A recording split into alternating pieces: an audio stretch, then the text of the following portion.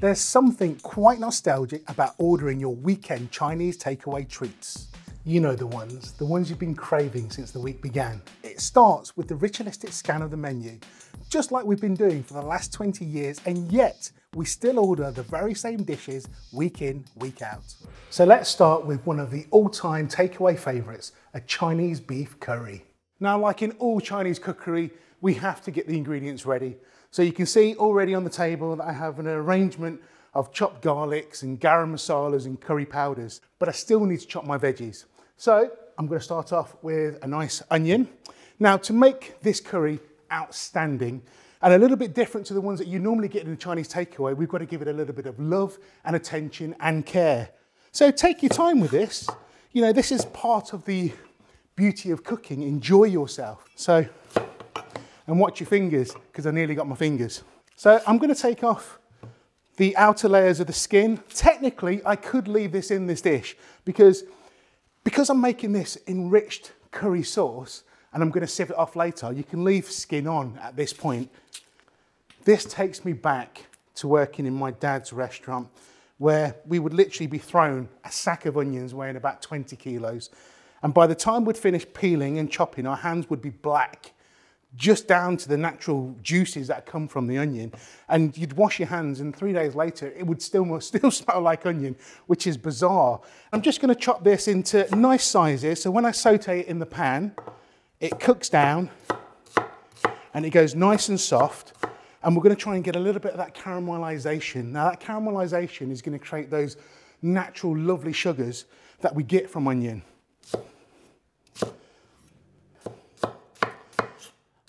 There's my onion chopped. And for the carrot, I can leave the ends on because I am going to be sieving this out. And I'm just going to chop these into slices. And it can be higgledy-piggledy because it's just there to give it, again, that natural background sweetness that we get from those carrots. Even if you wanted to add a little bit of celery, you could do, or any other veggies that you've got, really. So the more veggies we put in, the more love we give this dish, the greater it's going to taste. Now guys, the bigger the wok, the better. And I'm only saying that because you're not always going to be cooking just for yourself. And as soon as someone knows you know how to cook Chinese takeaway food at home, you're going to be cooking for the street. So, heat on. And I'm just going to make sure my wok gets really hot before I add anything to it. Non-sticks, a little bit more forgiving, but still, nevertheless, let's cook like we're Chinese. Now, it's really, really important that when we start cooking, we fry our ingredients. As much as we're looking at softening the garlic and the onion when it goes in, and the carrot, we still need to be getting that caramelization. And so if we crowd our pan, that's not going to happen. I'm gonna add in a splash of oil, and I'm gonna get in my onion first of all. So, in that goes. Now, once my onion's in, I'm able to add my garlic. I didn't want to add the garlic at the very, very beginning because I'm not tossing this away. The chances are I would have burnt it. So I add my garlic in now. And this is just some finely minced garlic. The more that we chop the garlic down, the more intense the flavour. So if you're not a garlic fan, leave whole cloves and just cook off some cloves and you can pick them out.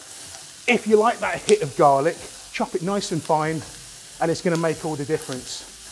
So now I can get in my carrots. And now I've got to give this time.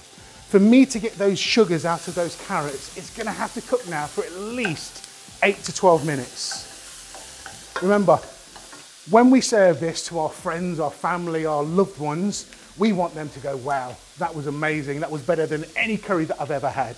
So just give it about 20 or 30 seconds, just in between stirring, just so those, those vegetables are having that time on the bottom where the heat is, where it's at its most intense, just to get, that, oh yeah, I'm gonna give you some sugar, because that's all we're doing. My onions have softened, my carrots have softened, the garlic has released all of that lovely flavour.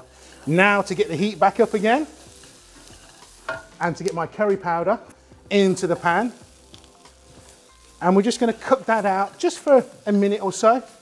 Now, if you like a spicy curry, then use a hot curry powder. Personally, I go for medium. My mum, who likes korma, would go for a mild curry powder. And it really is down to your own preference whether or not you like things hot or you like things a little bit more subtle. Now to this, I'm going to add some plain flour. Now there's 2 tablespoons that's going to go in, and this is just going to help that curry sauce thicken. But because we are adding raw flour, we've got to cook this out. So I'm going to give it another minute or so now. You've got to watch this. We don't want things burning, and this is why I'm saying you've got to give things love and attention, just until I get the liquid in. Once I get the liquid in, I can then start to relax again. So I'm just going to turn the heat down ever so slightly, just making sure that that flour and curry powder is incorporated into these lovely softened vegetables. And then heat up. Let's get the stock in. Now you can use chicken stock, beef stock, vegetable stock if we're doing a vegetarian curry. Any stock you like. While that's coming up to the boil, I've got a bay leaf which is popping in. I've got some honey. So we'll just get all of that honey out of this little dish here. Now, if you're not a big fan of adding sugar or honeys to dishes, you could use agave syrup or a sweetener of your choice. That, it really is up to you. It may alter the flavour ever so slightly. Okay, and lastly, I'm just going to add a splash of soy sauce. This is a Chinese curry after all. So a little splash. I do like soy sauce. And now that's just going to simmer now for another 6 or 7 minutes. Now the simmering is just going to help some of that liquid evaporate. It's going to naturally thicken because of the flour that's in there. And the bay leaf's got time just to infuse this liquid. And this liquid will become that amazing curry sauce that I'm talking about. It's simmering away. I'm just going to turn it down ever so slightly. Now, our garam masala. By adding it at the very end, we're not cooking out all of those lovely spices that's in this garam masala. And this is why we're adding it just at the very, very end. Just to help that curry give it an extra little kick. Back in China, years and years and years ago, we had the Great Silk Road, or the Old Silk Road, which was a trading route where the Chinese would then take their silks along this Silk Road, and it'd go through Nepal and through India, and we get this, in every single country there's a fusion of Chinese cuisine, and that's why we've got curry. I'm just going to grab my saucepan. I'm literally just going to pour this curry sauce into the sieve just to get rid of all these bits, because they've done their thing now. They've been cooking away now for a good 20 minutes and they've released all their natural flavours. Just pop that there, and I'm just going to push this sauce through my sieve. So just try and save some of that. So there's my curry sauce made. Give it a quick taste. Ready for my beef, which is in the fridge tenderizing. If you want your beef to be melt in the mouth, try my secret method. Take your piece of beef. I prefer fillet, but the cut is entirely your choice. Slice into thin strips against the grain at a 45-degree angle, ensuring each piece is roughly the same size, as this will help it cook evenly. Cutting at an angle shortens the muscle fibre, which will help make the beef more tender. Place the beef into a large bowl and add corn flour along with dark soy sauce, Chinese rice wine and a squirt of sesame oil. Massage all of the ingredients into the beef until the liquid has been absorbed. Be patient, as this can take up to 2 to 3 minutes of massaging. Cover and place into the fridge for at least 2 hours, but ideally overnight to marinate. Give it a good sniff, as it smells amazing at this stage. I've promised you a beef curry that's going to be amazing. That's actually going to be better than your local Chinese takeaway. And the reason being is that our beef has been marinating in the fridge for 2 hours. When I put the beef in here, I want it to sizzle, I want it to spit, I want it to caramelize near enough instantly, and it will happen quickly. So everything has to be ready. Yeah, my onions are chopped, my mushrooms are ready, I've got all my seasonings, and we are going to season this for the reason being is that we've just spent all this time injecting flavour into the curry sauce. We've got to do the same now with these little veggies here, okay? Oil at ready, hand hovering, just waiting for that heat, just to get that little bit too unbearable to stay too long, and in goes the oil. Now just using my spoon, I'm just going to help break this beef apart just ever so slightly. And then be careful because this will splash and it will sizzle.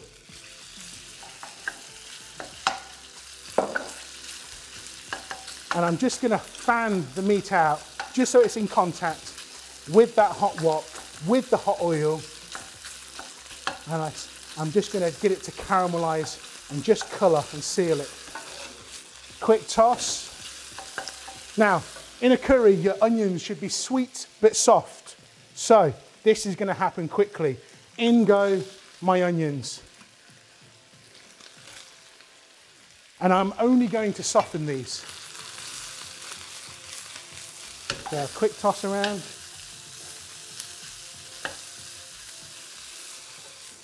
I'm not really trying to get any colour at the moment. I'm literally just softening.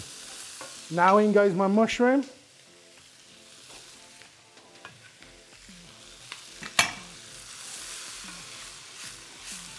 A quick toss. Now, pinch of sugar. That's just going to help with those onions and that sweetness. A little pinch of salt.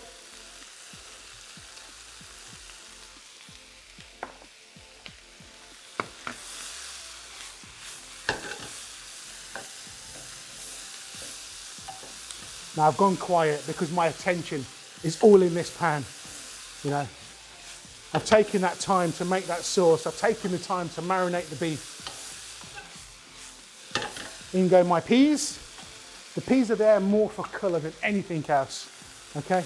Remember, we eat with our eyes. Now, in for this lovely, rich curry sauce that we made earlier.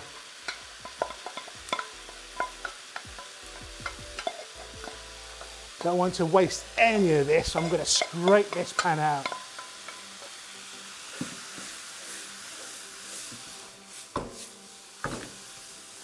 And as soon as this comes to the boil, we're ready to go. And there we have it. My beef curry served on top of a bowl of steaming boiled rice.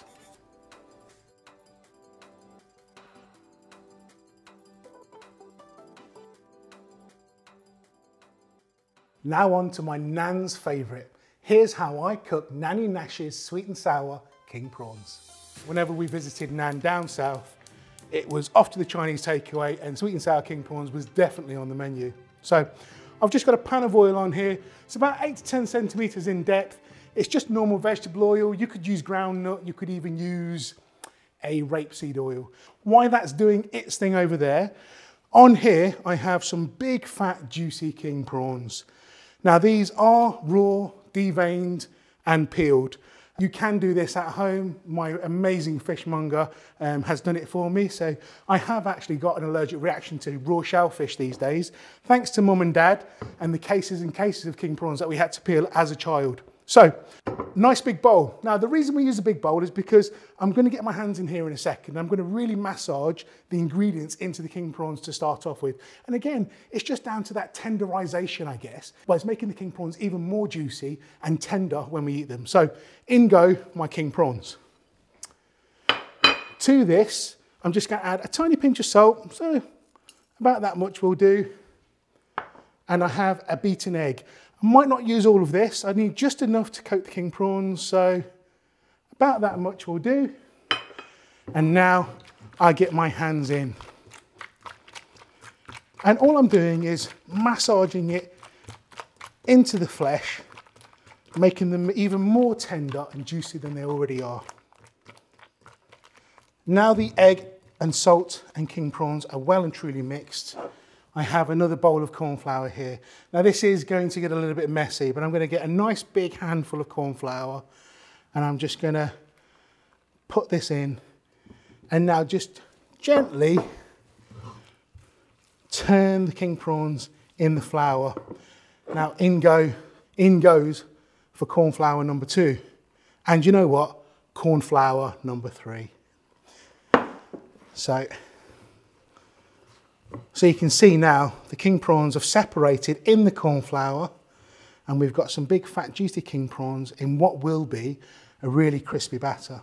So just while I wash my hands off, this is how I made the sweet and sour sauce. In every takeaway I've worked in, the sauce has always been made in huge batches at the beginning of the week using some very familiar ingredients. Begin by adding 1 cup of water followed by 1 cup of orange juice to a saucepan, followed by sugar, rice vinegar. Alternatively, you could use white vinegar or apple cider vinegar, tomato puree and tomato ketchup.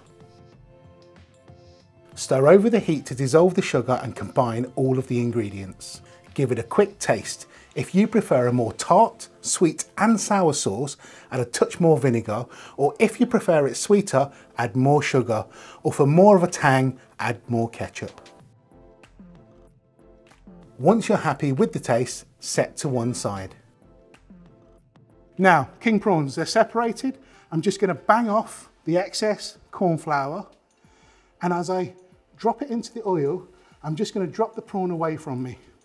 This then stops or prevents the splashing coming back my way if it decides to have a moment and spits at me. Right, I'm just going to turn the oil down ever so slightly because I don't want it to boil over. Now, if you don't have a wire rack, you can get a plate and some kitchen paper, and we can just drain the king prawns on there. And using your chopsticks or a pair of tongs, we're just going to move the king prawns around in the oil just to make sure that they're all separate still.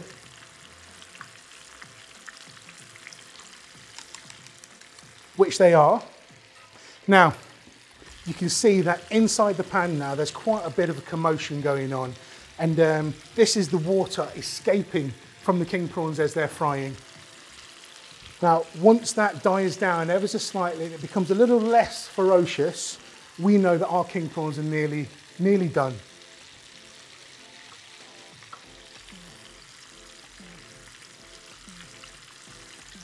So we're already getting a nice golden brown colour, and king prawns only take a minute or 2 to cook. These are quite large king prawns, so I'm going to give them about 3 minutes. So king prawns have had 3 minutes. They're nice and golden brown. The bubbles are still bubbling, but these are king prawns. If I was to cook chicken or pork and make it, well, I would definitely cook it a little bit longer, and I'd wait for these bubbles to near enough disappear altogether.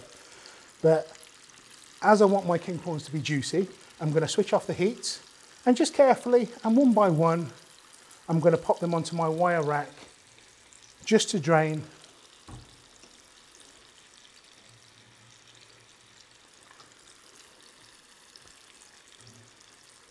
So let's bring this dish together. So my wok is already getting hot. On this plate, I have some onion, some green pepper, some carrots, and some pineapple. Pretty much a standard vegetable platter, which is served with sweet and sour king prawns in pretty much every takeaway and Chinese restaurant. So I'm just going to add a splash of oil into my wok. And to this, I'm just going to throw in all of my veggies at the same time.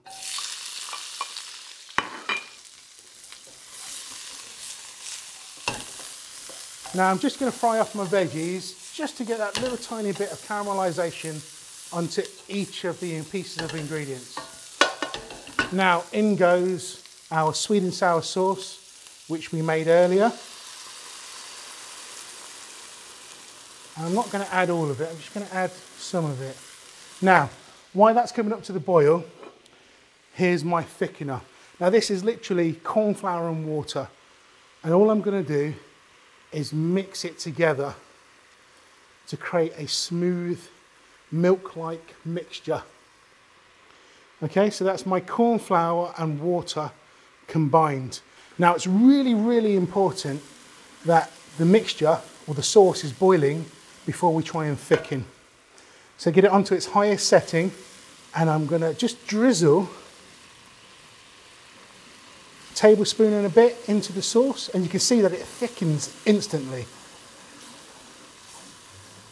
So my king prawns are still hot, so I'm just going to switch off my heat. I'm going to grab my tray and I'm just going to carefully pour my king prawns into my wok. I'm just going to toss these in that sauce. And now we can serve my nan's favourite dish. My sweet and sour king prawn Hong Kong style. They're going to be juicy, they're plump. You can see how plump these king prawns are, they're amazing. We're going to get that nice background of pepper taste, the sweetness from the pineapple. And I know if my nan was here now, I wouldn't even be able to get the rest of this onto the plate because her fingers would be in. So this here really is for you, Nan. So we've got our main dishes, now onto that Chinese takeaway classic, egg fried rice. Did you know that half the population in the world eat rice on a daily basis? That's 3.5 billion people. Now that's a lot of rice. To make the perfect fried rice, you have to start with day-old boiled rice that has been kept in the fridge overnight. Start by washing your uncooked rice in warm water until the water runs clear. This may take 3 or 4 washes. Fill the pan with water so it sits approximately 1 inch above the top of the uncooked rice. I use my middle finger as a guide and the water comes up to my first knuckle. Place a saucepan over a high heat and bring to a rapid boil. Once the water has been completely absorbed by the rice and craters start to appear in the top, turn the heat down to low and place a lid firmly on top. Cook for a further 2 to 3 minutes, then turn off your heat. Allow the rice to steam for a further 12 minutes in the residual heat and remember, no peeking. And there we have it, perfectly boiled rice every time. We can't have a Chinese takeaway without having a rice dish of some description. So you could have boiled rice, but most of us love a fried rice. Here's my pre-prepared boiled rice. Now I cooked this yesterday. I've allowed it to cool completely. I've put it into the fridge and the best fried rice is made from cold boiled rice. So I'm going to add a good 1.5 tablespoons of oil. And the first thing I'm going to add is my whisked egg. Now I like mine eggy, so there's 2 eggs in here. Just make sure we're covered and we get a bit of a splash on.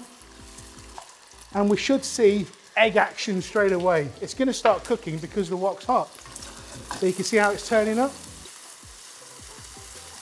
So there's my egg cooked already. In goes enough rice for a good portion, or for 2 if you're having it as part of a meal.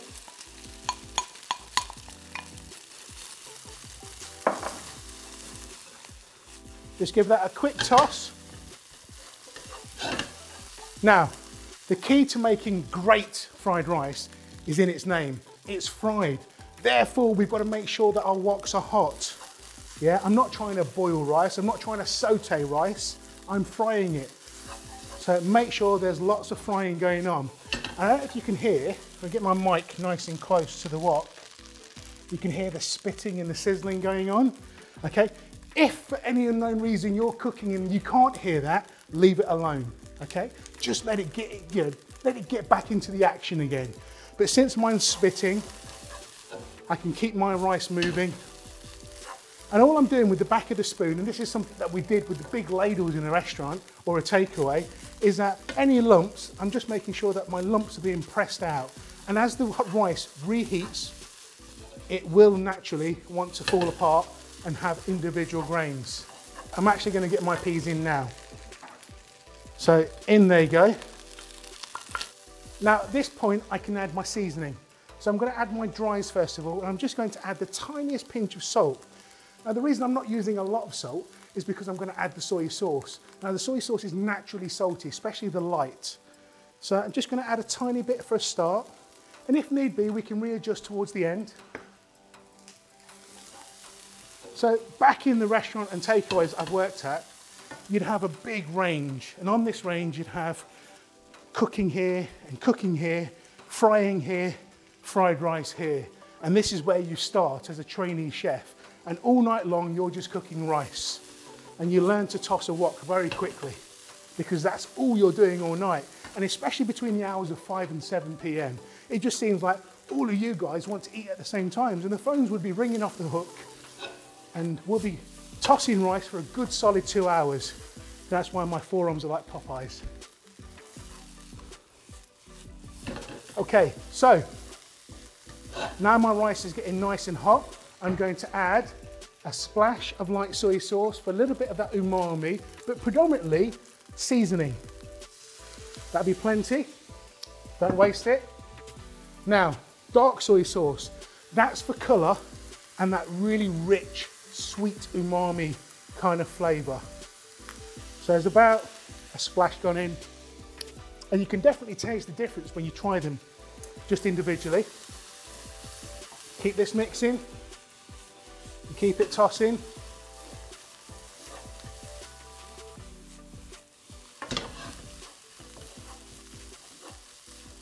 Now I'm just going to give this a quick taste for seasoning.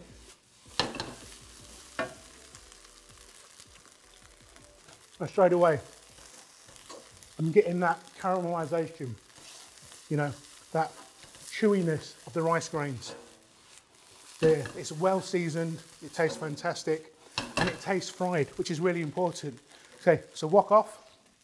Now, sesame oil, don't use it to cook with. We use it to season or marinate. So, a little squidge of sesame oil, a quick toss around, and I'll grab my bowl. And we've got egg fried rice in about 3 minutes.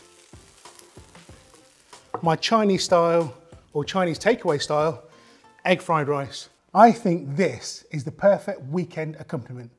Last thing to do, chopstick out, and let's tuck in. And that's 3 dishes to make any weekend complete. My mouth-watering Chinese beef curry, Nanny Nash's favourite sweet and sour king prawns, and the nation's favourite egg fried rice to bring all 3 dishes together.